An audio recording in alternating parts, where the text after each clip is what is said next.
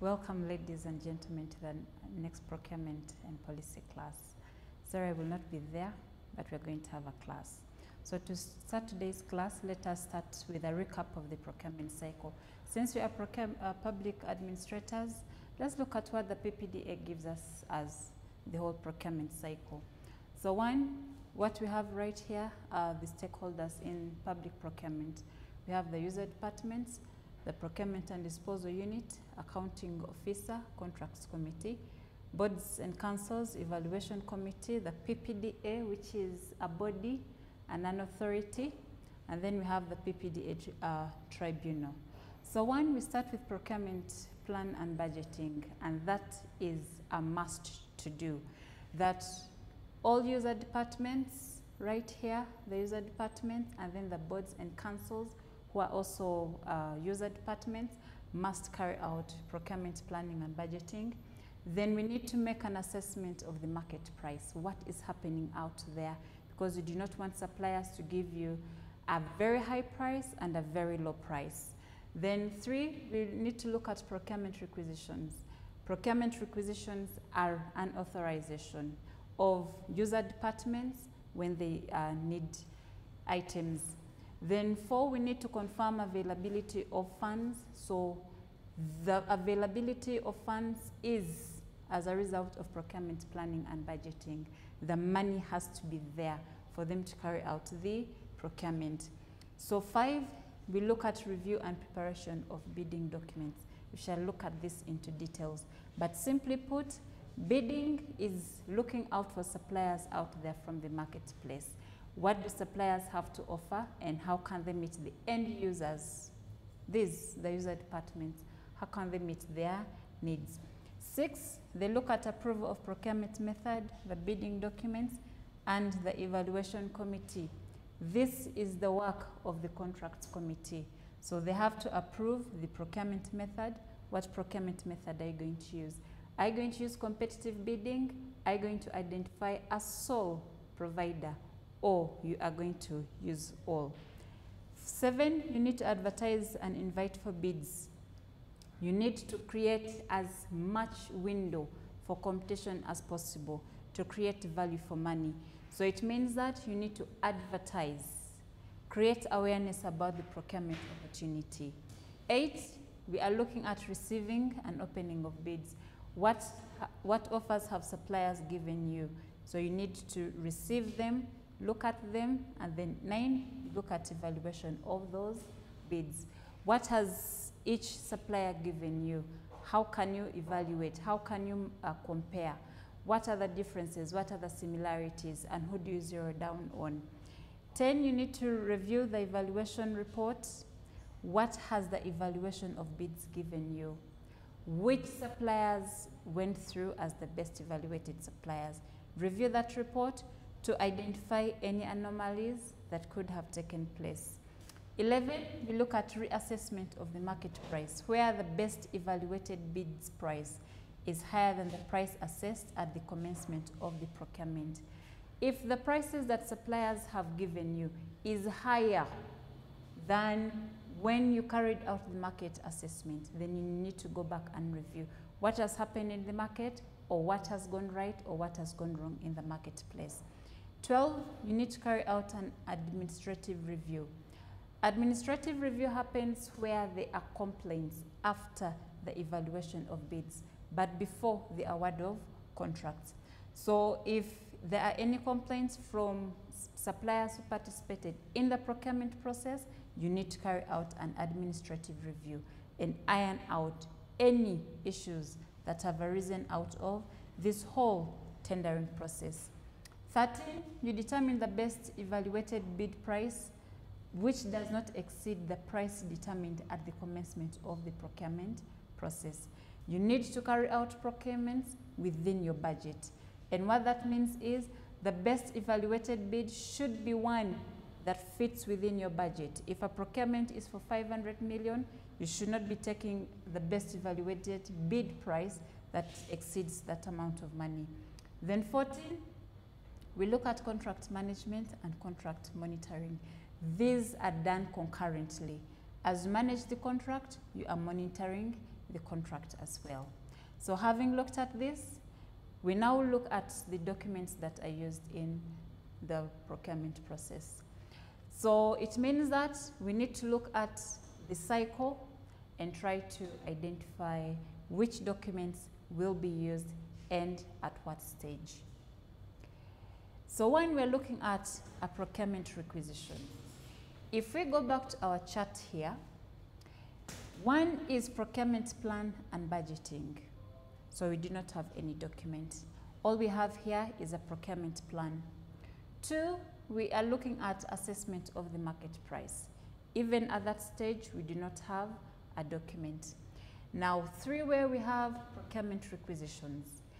This is where the user departments raise a requisition for items that they require. So what are we saying is a procurement requisition? We are saying that the procurement department may be notified of the requirements by means of a purchase order or procurement requisition. This document is prepared by the user department and it is sent to the procurement department. It also helps a buyer to know whether it is a rebuy or new buy. The document serves the following purposes: to request for the purchase of the required goods or services, or to authorize the expenditure, and to provide and record for audit references. So right here, what you fill in are specifications, terms of reference, or statement of works. So when you raise a requisition, it means that you want the supplier to provide you with the items. So when you raise a requisition, it helps the supplier to know whether it is a new buy or it is a rebuy. New buy meaning you have never bought that item in the organization for use. A rebuy means that it is just a repetition of something that you had bought before. One thing you need that is key for you to note is the procurement requisition is raised by the user departments here. So all user departments must raise a requisition, which requisition is then sent to the procurement department. So the procurement department then uses that to place orders to the suppliers. 2, we look at inquiries, and we're saying that this is a request for information or quotations sent to potential suppliers. This is done to ascertain who is willing and able to supply and at what price and terms. Inquiries is simply information that the buying organization sends out to suppliers. In what form does the buying organization send out inquiries?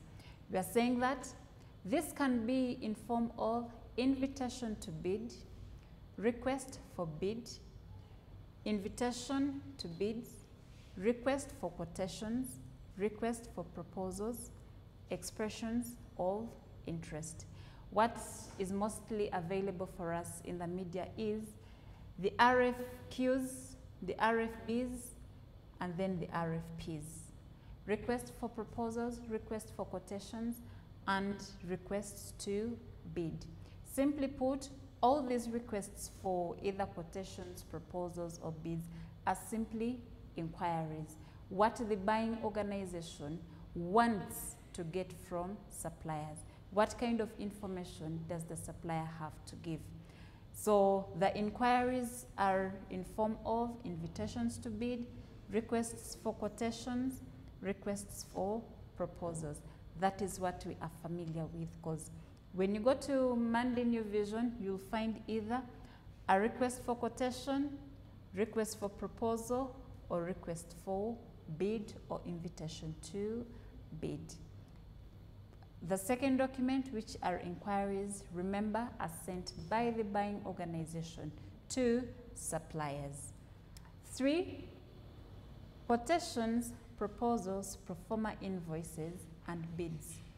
When the buying organization sends out inquiries, we expect a response from suppliers.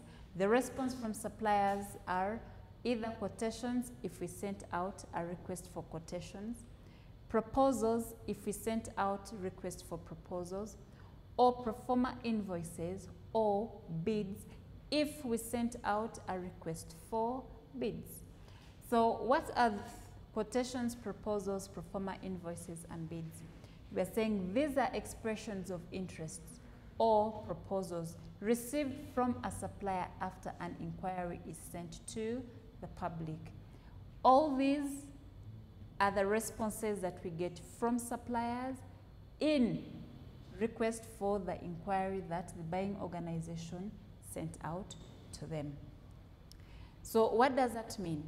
That the quotations, proposals, pro forma invoices, and bids, if we go back to our chart, will help us during the review and preparation of bidding documents, approval of procurement method, bidding documents and evaluation committee, advertising and invitation of bids, receipt and opening of bids, because it is at this point where we send out a request or an inquiry for the goods, for information. So what the suppliers do is they give us the response.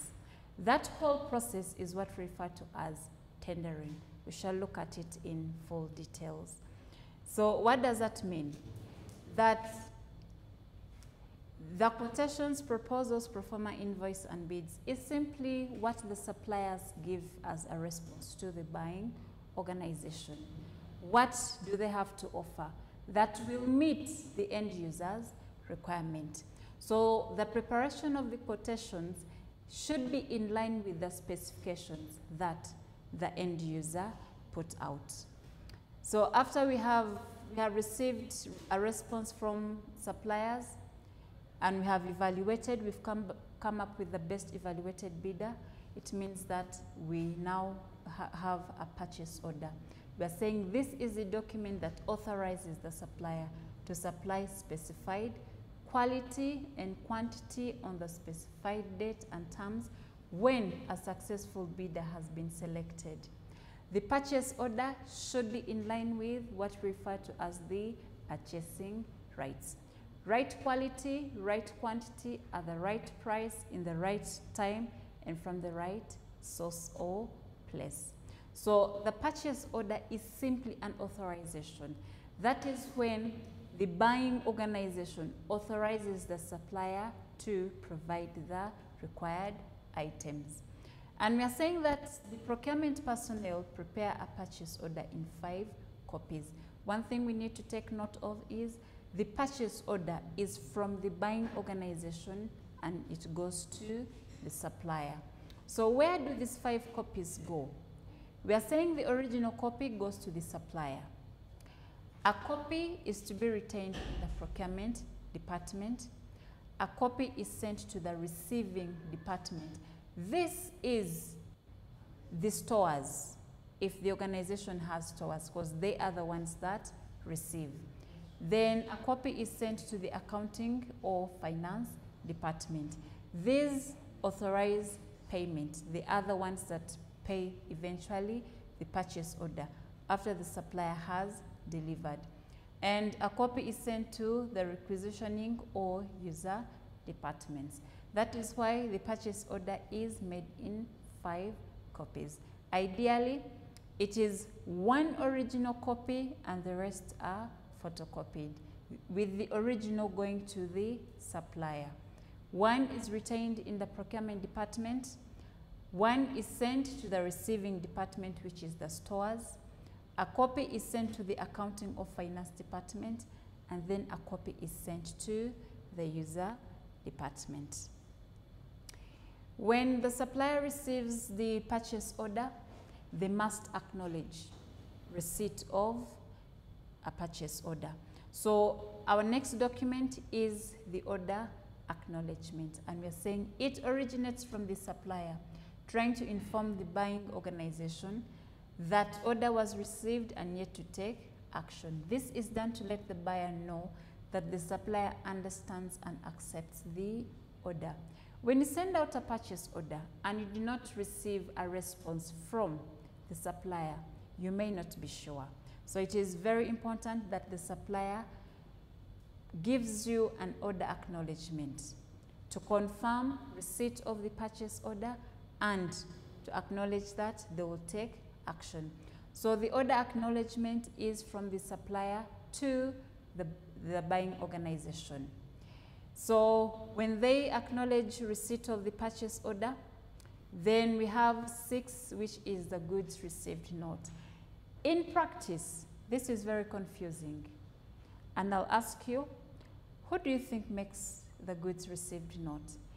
Is it the buying organization or the supplier? And why? Think about it.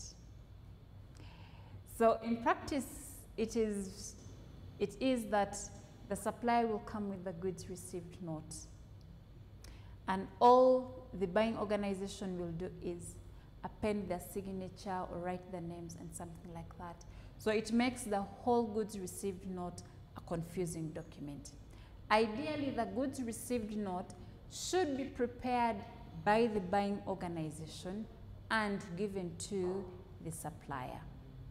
So it should be having the logo of the receiving organization and not the supplier. So what does the goods received note say? It says this originates from buyers informing the supplier of the goods received and checked and have been found to be in good order. The purchasing department will then inform the finance that the supplier should be paid on receipt on the invoice. If there is any deviation as per the order in terms of quantity, quality, it is mentioned in this document. Simply put, the goods received note is only acknowledging receipt of goods. It is not talking about what is damaged, what has been returned. No, it is only what has been received. And it is from the buy, it originates from the buyer, that is the buying organization, informing the supplier. So whatever the supplier has delivered, the buyer has received. 7, we look at the delivery note. The delivery note originates from the supplier and it is given to the buyer. We are saying this originates from the supplier on the delivery of the consignment, and it provides everything that was in the purchase order. This allows the buyers of goods received section, the stores department, to check that the physical delivery matches with the documentation. So this is what happens. The goods received note, the delivery note, and the purchase order must match. Take note of that for the moment. Purchase order, goods received note, delivery note must match, because the purchase order was an authorization for the supplier to deliver goods. So it means that whatever was in the purchase order should be what is in the delivery note as well as the goods received note. So we are saying the delivery note originates from the supplier and sent to the buyer, showing that what has been ordered for has been delivered. 8, we have the invoice. What is an invoice? For those that know, how different is an invoice from a pro forma invoice? What does it show? You may discuss that. Now we're saying this is a document sent by the supplier after delivery has taken place. Delivery has taken place, but what does that mean? Invoices are provided when credit transactions have taken place, meaning that when an invoice is delivered by the supplier to the buyer, the supplier expects payment in or within a specified period of time. So we're saying it requests the buying company to pay the supplier for what was delivered. That's why I said an invoice is given for credit transactions. It originates from the supplier, and the purpose is to bring to the attention of the buyer the amount due for payment for the supply or delivery of goods. Take note of this. the purchase order, the delivery note, the goods received note, and the invoice. All 4 documents must match because the purchase order originated from the buyer. The delivery note comes from the supplier. It is simply a photocopy of the purchase order to generate a delivery note. The goods received note ideally should match up with the purchase order and the delivery note. So it means that if the supplier demands payment, the invoice should also match the goods received note, the delivery note, and then the purchase order. The invoice is from the supplier to the buyer, demanding for payment. 9, we look at the goods returned note. What is a goods returned note? When does it happen? And why should it happen? Goods can be returned for as many reasons as you want to think about. As many as you want to think about, even that one that you thought of. And we are saying that it originates from the buyer to inform the supplier that not all the goods have been accepted due to lack of specification and due to damage over supply. Goods can be returned for various reasons. 1, it is not what the buyer ordered for. Or 2, they have been damaged. Or 3, they do not conform to the end user's requirement. The goods returned note is from the buyer and back to the supplier, meaning anything that the buyer does not need or anything that the supplier delivered and does not conform to the buyer's need will be sent back. Please take note. As public administrators, do not accept anything that does not conform to either your specification or it will not meet the end user's requirement. Otherwise, it's not good. So 10, we have a receipt. What is a receipt? How is an invoice different from a receipt? And how many of you have ever received receipts? I know. So we are saying a receipt originates from the supplier acknowledging receipt of funds. This is the most interesting thing. Most of us do not differentiate a receipt from an invoice. And we do not know who gives a receipt. If you have ever bought anything for cash transactions, you should be given a receipt.